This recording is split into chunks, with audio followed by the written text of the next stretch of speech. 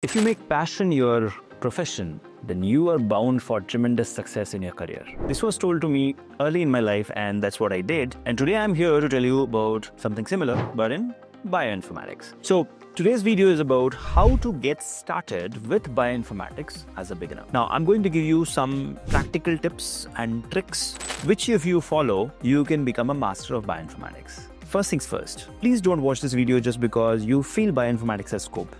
Watch this video if you have genuine interest to know how bioinformatics can enhance and accelerate your research, because that's what it does, correct?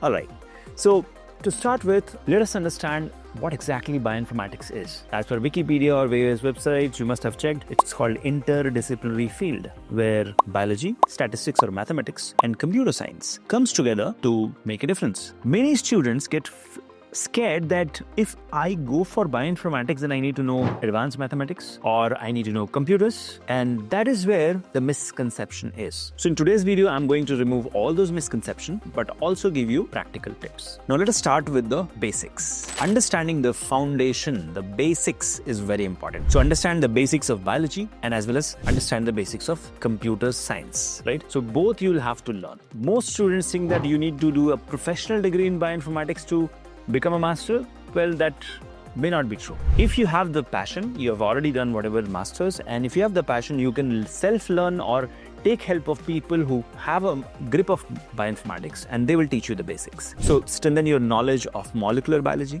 genetics, genomics, as these are the foundation of bioinformatics. Now followed by that, learn the basics of programming. What are those? Python, R, Java, Perl.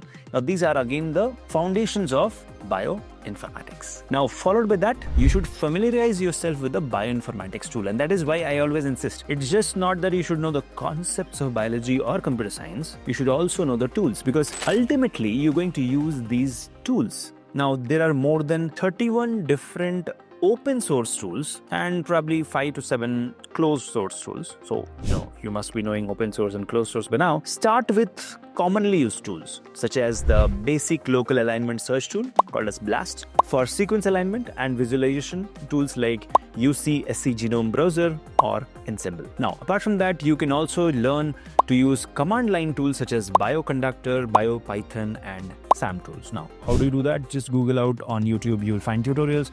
If you want a clearer picture, of course, you can always enroll into Biotechnika's internships, where you don't just learn the tricks, but also do projects with us and of course get a work experience letter with our Swedish partners. Now let's come back to the video. The third point will be learning programming tools, right? Remember coding for biologists initiative which Biotechnica has? That's exactly what you need for beginning your career in bioinformatics, right? So you need to learn Python, you need to learn R, and they're very beginner friendly. It's not like, it's just like a regular English language, okay? So you extensively used in bioinformatics for data analysis, visualization and bioinformatics pipelines. So you can learn Python and R.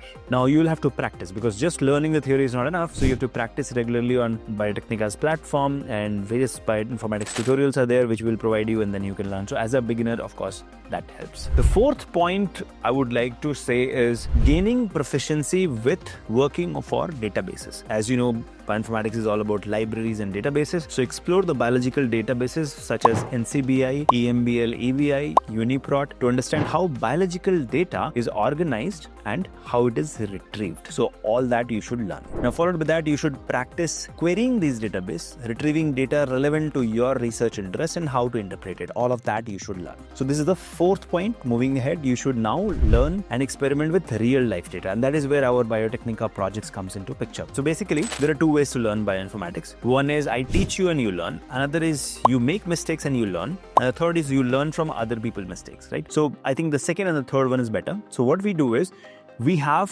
pharma company from Sweden which is partnered with Biotechnica. So we are doing the research for them, but they agreed that 5% of their research can be used for corporate social responsibility, so students can learn. Okay, so you can enroll in our bioinformatics winter internship and then you can learn these tools and you can work on actual data which is being generated by our experiments and which we are doing, and then you can use this data set and you can use the NCBI's Geo or EBI's Arrays Express to practice analyzing raw biological data. And then you can start with something small, manageable data set, and you build on the top of it, taking larger projects in Biotechnica itself, and you can get a job within Biotechnica if you become a experienced bioinformatician in this particular field. Once you've learned with this project, then you should publish papers also. That's something which you should target always, because when you publish paper, it has immense employment opportunities in industry as well as academia, because it builds your reputation as a scientist. Okay. Now, next step would be mastering the command line interface. Now, you have to learn the basics of Linux and Unix commands, as many bioinformatics tools even today are designed to run on these systems. You should learn how to use Linux or Unix command systems. Now, you should have familiarity with shell scripting also, so that you can automate repetitive tasks and save a lot of time when you are working on these tools. So that's something you have to learn, and of course all of this will be taught to you when you enroll in our internship and projects. Now, the next step would be taking help of the online resources which Biotechnica has built and the tutorials we have. So we have as of now 14 scientists working on our Swedish project. 3 of them at any point in time are always available. So those 3 only are available for you to work on your projects. Okay, so these projects can be done online or offline. You can enroll in our course and then you can become a specialization. You can take a specialization in bioinformatics and you can watch these video recordings as well as live interactions, and you can talk to a scientist on a daily basis, face to face, get your projects onboarded, and then you learn. Wherever you get stuck, the scientist will guide you, and then you use all the bioinformatics tools which I told you, remember, around 31 open source tools that you have to use, and then you have to develop a problem solving and analytical skill. And that is why I said project is required. See, if it was just a training, once the training is over, you are still back to square one because you don't know how to implement, right? When you're doing a project, you know how to implement, and this improves your problem solving and analytical skill. So you have to practice framing biological question into computational problems. So if it's a molecular biology question, how would you interpret it in a computational manner? That analytical ability you have to develop, and then you have to work on solving challenges such as those found on rosalind.info or various other websites to develop confidence in applying bioinformatics knowledge into the real world experiments. Okay, and now that you have done that, like I told you, you have to publish your work, document your work, use tools like Git or GitHub to document your projects and scripts, and this not only helps you stay organized but also helps you build a portfolio which you can present to your future employers as well. Now, you have to engage in collaborative projects also. That's what I said. The Swedish project is a collaborative project. You can contribute to the open source bioinformatics tools also to gain practical experience. You have to stay updated with what kind of jobs are being posted on Biotechnica regularly for bioinformatics. So when you see that, okay, the job is being posted for this particular technique in bioinformatics, go back, learn that, and then apply, tailor make your resume. Your chances of getting successful is very high. Otherwise, you can always take out help of the placement cell of Biotechnica. So all the students of Biotechnica who are enrolled gets a chance to sit for the placements, and our team will help you get job in various other bioinformatics companies globally. So this is all about the bioinformatics, how to get started into bioinformatics as a beginner.